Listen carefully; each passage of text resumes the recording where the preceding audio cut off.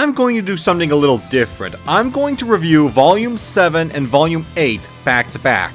Even though Volume 8 isn't finished yet and we can't talk about Volume 7 without talking about Volume 8 since they're kind of interconnected. You know what? Screw it, I'm reviewing them back to back.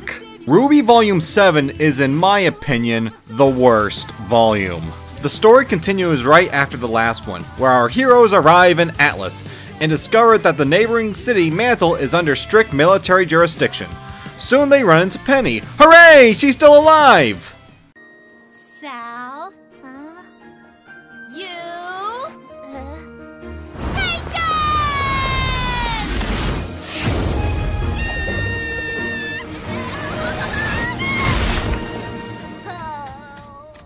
Later on, they realize that General Ironwood is planning to use Amity Arena as a communication satellite to warn the world of Salem.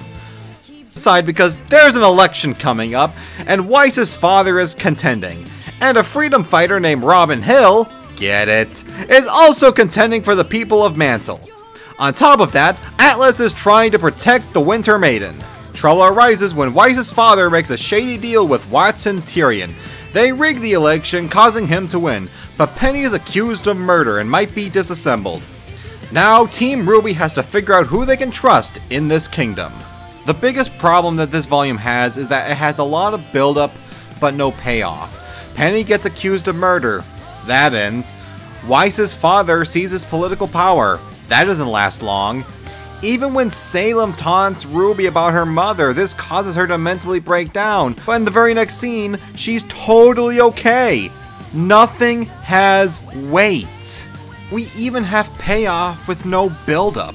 There's an emotional scene near the end with Penny and the dying Winter Maiden, and all I keep thinking is, who is this lady? Why are we focusing on her? People claim that Ironwood has a lot of development.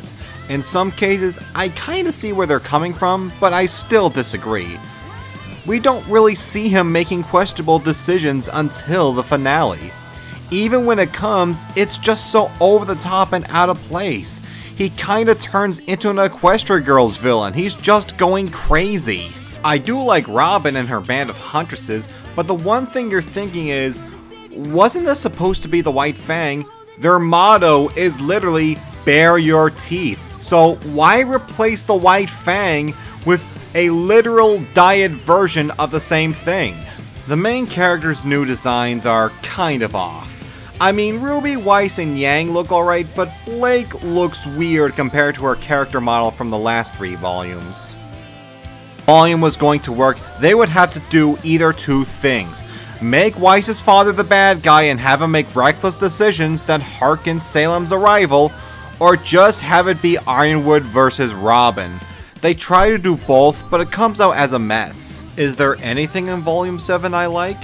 Yes. The fights in Mantle were pretty entertaining, though repetitive. I do love the speech about fear at the end. And I do love the scene where Weiss talks with her mother. Nothing much to say, but it's an emotional piece of animation. Overall, Volume 7 has good ideas and intentions, but it just comes out as a mess. Volume 8, on the other hand, is more of my cup of tea. Though it still carries the flaws from the last volume, and it's not yet finished, but from the looks of things, it's shaping up to be one of the best volumes of the show. Atlas and Mantle are under siege when Salem shows up. Our heroes split up. RWBY, Blake, Nora, Weiss, and Penny are going to try to launch the Amity satellite, while John, Ren, Yang, and Oscar are trying to escort citizens of Mantle to safety. Things get complicated when Salem's new creation, the Hound, kidnaps Oscar and interrogates him on where the Religat beacon is. Like the previous volumes where there were chapters where sort of nothing happens, this volume is always on the go. There's always something happening, there's always a reveal, it always keeps you on the edge of your seat. We get to know the backstory of Cinder, and the conditions that made her so despicable. And yes, it makes a lot more sense than Starlight Glimmer's backstory. There's also a scene where RWBY sends out her message to the world, and we get to see a lot of familiar faces. Honestly, the proper way to review this volume is to talk about everything that happens, so let me not spoil it. Though by the time of this review, Volume 8 is going to be going through a hiatus due to the pandemic, so it will not continue until February. really make a final conclusion as of yet, but what we got so far is some of the best scenes in all of RWBY. Normally I would conclude RWBY-A-Thon here, but we got one more show to review, so sit tight, we're almost done.